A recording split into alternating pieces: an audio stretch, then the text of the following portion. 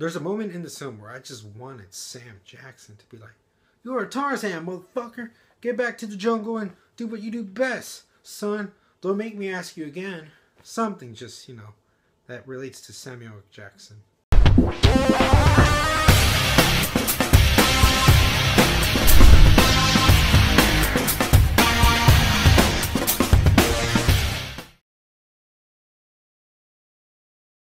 The Legend of Tarzan is the latest film in David Yates, who I know him so well, if you guys know him so well, from, the Harry Potter films.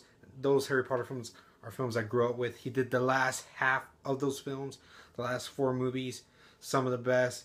He's a guy that just shepherded that franchise into what it was, and it ended so well. He did so well with the characters in that. And then now this is his first film in a long time. Now he's directing Tarzan.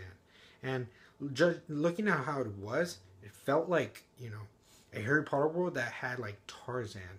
It really felt like a David Yates film when I was seeing this movie throughout. There was like elements of like what Harry Potter had with like, the atmosphere and just having stuff in the film, objects or things.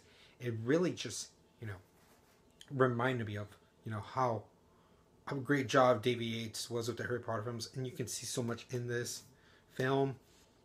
The character Tarzan itself, he was pretty good. Alexander Skarsgård, I can't help to think he looks so much like his father, and even sounds like him.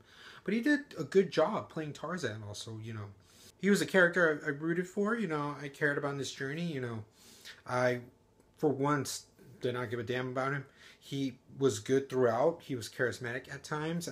He kicked his ass when he needed it to. He was lovable and he was friendly. Margot Robbie, my goodness, that woman is so hot. She is good for what she's given for, She has given a little backstory to like Tarzan, but not too much with Jane. And she served sort of as a plot for Tarzan. Samuel Jackson, he's so freaking hilarious, though. I loved him in this film. And he's always playing Samuel Jackson. And this one he actually plays a character, but he was so hilarious. And I just loved seeing him every time. He stole the show for me. And I just love how you counter off, Tarzan and just how this universe works with Tarzan. And then that's where some of the parts, I think, for me, are my criticisms. I didn't want this movie to be fun, okay? Not just like, just make it a little bit light. It was too down and gloomy. No, I wanted it to be fun in a way because the exposition of where we needed to go at times felt boring or, bland. And I didn't care. But I cared seeing the scenes, just like how Tarzan, was jumping off cliffs and whatnot. Those were exciting, and it felt very Tarzan. But I really wanted more of comedic turns. And sometimes Tarzan and Samuel Jackson's character, they just, their chemistry is so good when they make jokes and whatnot. I wanted just a little bit more, like, just let me have a fun little ride as we're going through our exposition. And Samuel Jackson had that. I just wish I saw more of it in the film. For me, the second half was more superior to this first half.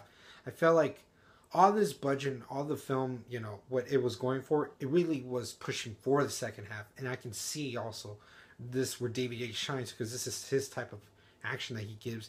And I saw it in the second. I love the first half. But I wanted just to, care more, have fun more with the film. But the tone of the film didn't need to change. It was perfect how it was. Just, just make me feel some kind of excitement. And I felt like it just dragged a little bit. Christoph Waltz. He's a terrific actor. He is so good in Glorious Bastards and Django Unchained. I know he's a great actor. But in all the films he's done post-Tarantino and during the Tarantino era when he's not doing his films, he's just playing the same character where he's like this calm, kind of smiley guy where he won't lose his shit. And he's playing it well. And I had fun watching him. But he's playing the same thing. And I just want him, someone outside of Tarantino, to give him a push to show that, he's not just good with Tarantino because he is a great actor. Before Tarantino, after, he's just good. It's just they're not pushing him well. And I thought was very one-dimensional or, he had a generic, like, routine, a motive as what he was doing here, like of a villain. And I'm like, really? That's all? And, David Yates worked well with Voldemort. I wanted to see him work well with Christoph Waltz. And then the person he was leading for, you know, who he had to get stuff for, he was very underused, and really, you know, we couldn't really not do with him, and try to not have too as much as many characters. And at the end, it's just like, oh, it's whatever. And I'm like, okay, we worked that much just so it could end like that. So those things I didn't like. But action sequences, when they are in there, they're good. The characters, the main ones, the protagonists, and then Samuel Jackson, they're great, they're lovable, and they're funny. And overall, this film had potential. It was a little bit underwhelming. I did not hate the movie at all, but you know, I just wanted a little bit more enjoyment out of it. I'm gonna have to give The Legend of Tarzan a C+. Let me know, guys, if you guys liked the movie, if you guys hated the movie. And as always, Roland Empire, laugh, smile, repeat.